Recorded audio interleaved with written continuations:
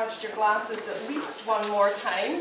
It gives me great pleasure to introduce Nicola Sturgeon, our Deputy First Minister, who's now going to say a few words about the document that we launched this evening.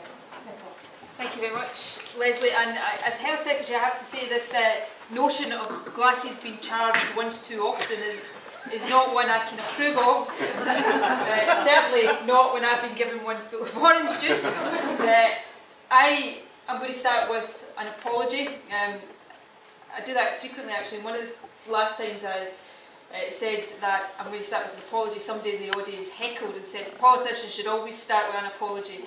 So hopefully I won't get that kind of bad behaviour from anybody here this evening. But the apology is for being late. I'm very sorry I got held up at another meeting. But as they say, better late than never. And I'm delighted to be here. It's an event that I was extremely keen to support, not just because Epilepsy Scotland are based in my constituency, of course. That didn't influence me at all. I'm keen to be here to support the launch of this document because I know how much work has gone into it and I know how important it is, and I think it's really important for me to support it and to say a few words about it.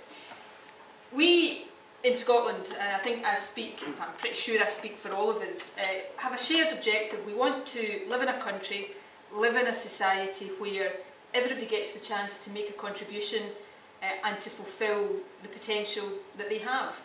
As a government, we, particularly in this climate of course, are very focused on creating jobs and job opportunities and allowing people through work to fulfil their potential. And we know, and there is a wealth of evidence to back this up, that work is good for people in the main. So giving people the opportunity to work is good for your health. But of course there are many people with many different conditions who need support to work and to fulfil their potential through work. And information, I think, is very often key to that. Information to employers, to know what they have an obligation to do and to know the kind of awareness that they need to have, and in some cases the kind of support that they need to provide. And when you look across a range of different long-term conditions,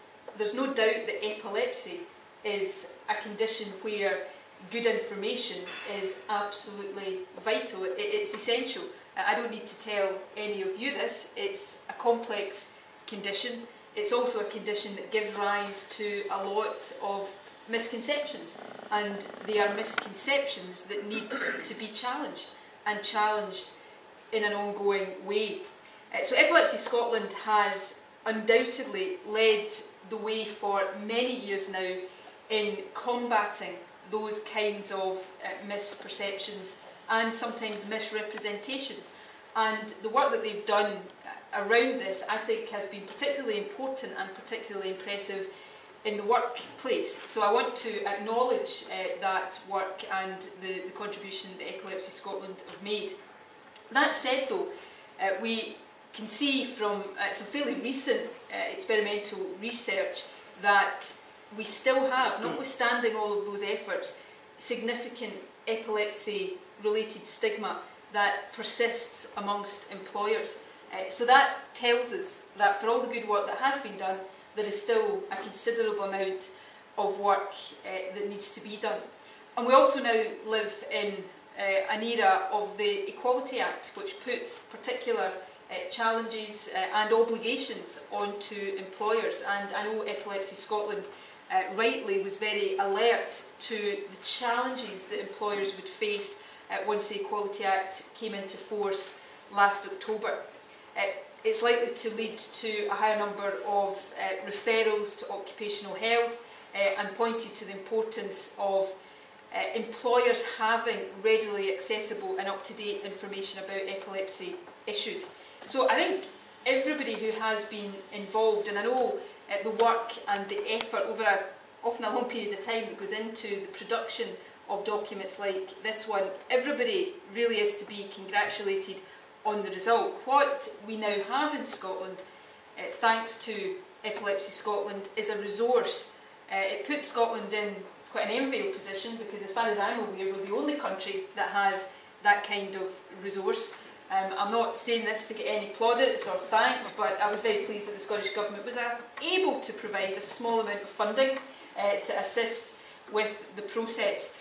There's no doubt it will be an invaluable resource to employers, and in being that resource to employers, I hope, and I've got a great deal of confidence, that it will go a long way to continuing to address, challenge and combat those misperceptions and that stigma that we know still exists out there. So let me give a very warm welcome to this. It's unlike, I shouldn't probably say this, but I'm going to anyway, unlike some government strategies that are produced, this is a very practical document. It tells employers in a very straightforward and very practical way what they need to know about epilepsy and the workplace, and because of that practical nature, I've got no doubt that it will help to make a big difference and help to ensure that people with epilepsy and those who employ them can provide the support that is needed, and those with epilepsy can get the most out of occupational health.